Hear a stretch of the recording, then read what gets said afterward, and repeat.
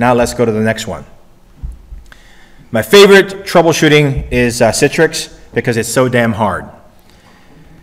It's hard because there's nothing, you can't count on any kind of delay because it could be mouse movement, it could be the clock changing by second, it could be lack of activity on the screen, it could be the user looking at a blinking cursor, it could be a print job, it's all encrypted, it's hard, and it's all multiplexed, okay? It's very, very hard. This happened to be the most profitable business in my prior company. So it's a Fortune 5 company, the most profitable of Fortune 5. That guy yielded a lot of power. In fact, that guy got his own dedicated infrastructure in a data center. Why? Because he was the most profitable unit of the company. So when that doesn't work, it's all hands on deck. His customer was a type of customer where somebody would call in and say, I need to move $80 million from this account to this account. And that agent cannot say, excuse me, I'm sorry, my computer is slow. Okay, that conversation cannot happen. But here's a problem with Citrix, constant slowness. Constant slowness, okay? And it's going across an MPLS network. So do the usual. Citrix, this doesn't help you as much because I expect a lot of back and forth. I expect all push bits. I expect this type of churn, okay? But still, OCD, there was a little bit of thing there, so I'm gonna go there and I say, oh, okay, that's what triggered my little stop and look, okay? I saw that again, there's another one, there's another one, there's another one, there's another one, another one, another one. Previous segment not captured, okay? Could be just a sniffer or packet, your sniffing device, or, you know, I'll just call it a sniffer, dropping it, right? Meaning, just because you didn't capture, or Wireshark says, acknowledge the segment not seen. That just means that the sniffer dropped the packet, or the span port dropped the packet, okay? But here I see clear example of real retransmissions. So this is a real packet loss going on, okay? There seems to be a lot of them, so let's count. TCP analysis.flags. And if you see the bottom down here, it's 8.9%. Yeah, some of it is previous not captured, but look how many retransmissions there are. And you can do TCP analysis, you know, retransmission there as well. So clearly, this is an infrastructure issue. Clearly, you can't have this many packet loss and expect and blame it on anybody but the infrastructure. And guess what? The entire site is having a problem. So he immediately went to the circuits, right? Looked at the Ethernet handoff with MPLS. And the annoying thing about MPLS is not a point-to-point network. Just because you rule out your Ethernet handoff, gigabit handoff, doesn't mean anything. Because it's not point-to-point. So we need to do some troubleshooting. And as part of your toolkit, whenever you troubleshoot anything going across MPLS, there is one thing that you must always check. What is that? Anybody know? There's round trip time, all good answers. It should be consistent, okay? QoS. I'm sorry, who said that? Over here on the right hand side. There you go. Why QoS? Because it's a stupid technology that's fundamentally broken, and it's the bane of your existence. Because every device has to be configured 100%. It's fighting you every step of the way. And one wrong configuration on one wrong router, there goes your QoS, okay? So let me replay. I like to think out loud as I'm on troubleshooting. This was, I think it was a Saturday if I remember right, and I can check the absolute time. And all hands on deck, again, is a very profitable and powerful business. Okay, so I think Saturday morning. So I'm troubleshooting, and I said, oh, you're going through MPLS. Let's check the QoS value, and the QoS is in what header? IP. It's a header that we don't go to too often, except for checking for IP ID, fragmentation, etc., right? So I opened up the IP ID, and keep in mind, there's probably 100 people on this call, okay? And then, of course, you know, I was chatting using chat, which on a troubleshooting call, chat is great. Why? You make fun of people. What did that idiot say? Tell me you don't do that. This guy's so stupid. He has no idea what you're talking about.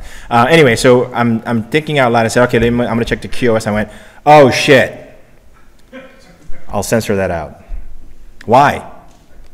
What class is this Citrix using?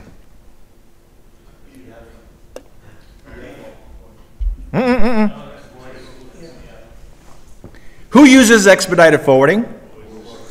And you're thinking, what's the problem? It's the lowest latency queue. It should get top priority. But what do we do with expedited forwarding class? We drop it and it's oversubscribed.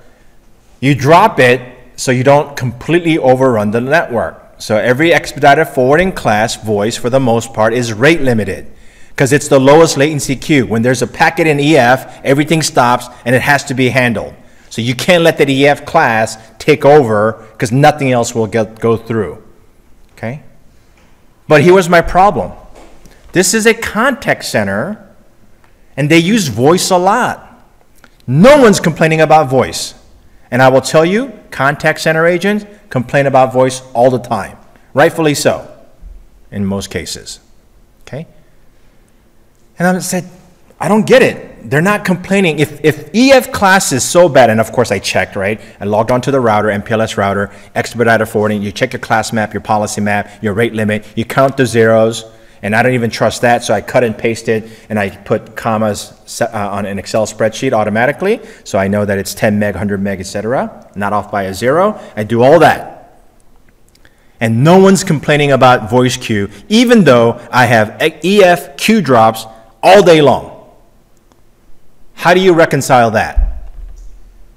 As a troubleshooter, what's the next thing that you do? Because this is simple. This is EF, and it's packet drop. It's packet drop because it's rate limited. I got it. Why isn't voice being hurt by it?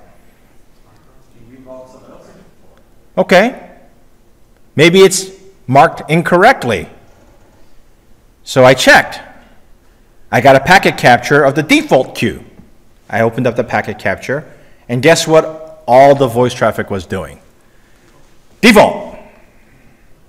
And you know why no one complained? QoS never kicks in unless there's contention. And there's two types of traffic coming out of this building: Citrix and voice. Yeah, you see the irony, right? But again, why did this happen?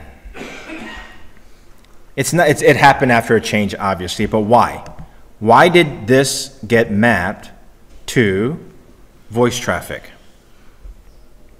What do you guys use to mark QoS policy on traditional routers? Policy maps, class maps using IP address and port numbers, right? And that's an old port number, new Citrix port number that used to be old skinny port number. And it was an old QoS template that got rolled out. Why? There was a standard, but this person said, I've been using this standard forever, I've never had a problem with it, so he never got the updated QoS template that removed this port number because now it's Citrix, not the old Cisco voice protocol. As simple as that, okay? And it caused all kinds of havoc. Now, we found it very quickly, but it was because one of my checklists for MPLS is always look at the QoS and even that's not enough. Why? When you're troubleshooting MPLS Cloud, if you have the luxury, capture it as it goes into MPLS and as it comes out of MPLS, because it's on you guys to map your quality of service to what the carrier is saying. Carrier's not going to screw that up for the most part. They have 4 or 6 classes. Your job is to map however many you have into that 6 and pop it back out to map it to whatever your standard is. And I will tell you, you have it wrong. Because again, you have to be 100% right without ever making a mistake, and you can never catch up. So when you're troubleshooting voice or MPLS, look at QoS, because just because it's correct where you caught it doesn't mean it's correct over here. Because all it takes is one router off to the side along the path to break that. Okay? So at a minimum, do a safety or quick sanity check. and you're saying, but Hansang, I don't have sniffers everywhere. What can you do? As a network troubleshooter, what tool do you have at your disposal to spot check that? NetFlow. Do you need to export it? No, you don't even need to export it. You enable NetFlow, and you can do a show command to look at the NetFlow table, and you'll be able to translate that QoS marking to DHCP. Okay? Just be careful, though, because the TOS and DHCP and well-known DHCP port numbers can be different. So make sure you map the TOS to EF versus hex versus a well-known name. Okay? Do you guys know what I'm talking about there? Yeah? Okay. So I'll just show you an example of, again,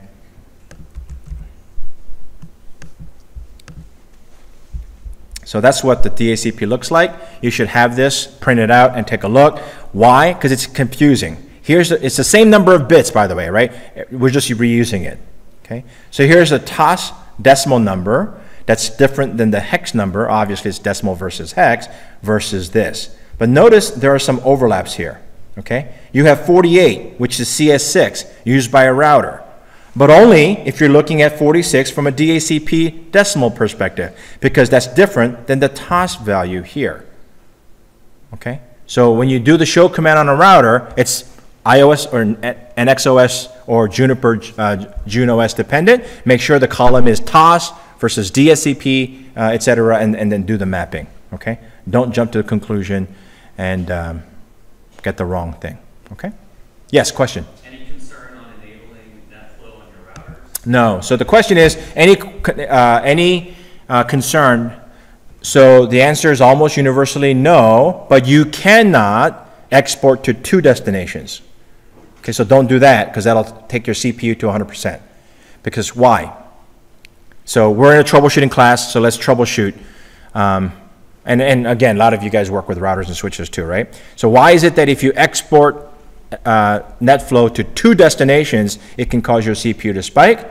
Because anything that ends on a router is what? Process switched. The CPU has to do the work.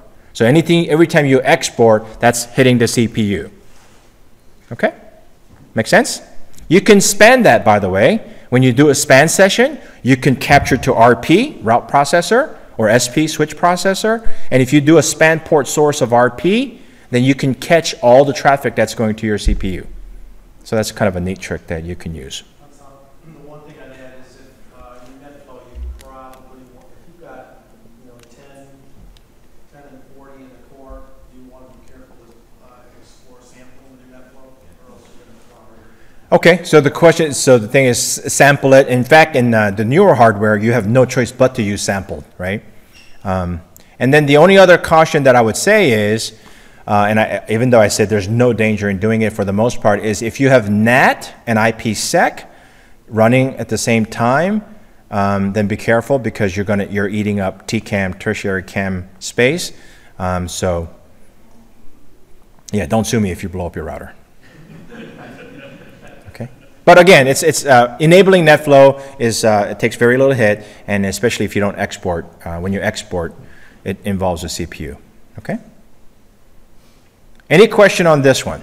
So remember, these are all easy because I'm teeing it up for you, right? But honestly, this didn't take that long to, because why? If I didn't look at the QoS though, I would have been troubleshooting a lot longer, okay? And I would have done things like looking for a bad device and yelling at the carrier, because up to my network, from start to beginning, I'm not seeing any packet loss. It's only seeing the packet loss in the cloud, and guess what? Egg on my face if I would have done that.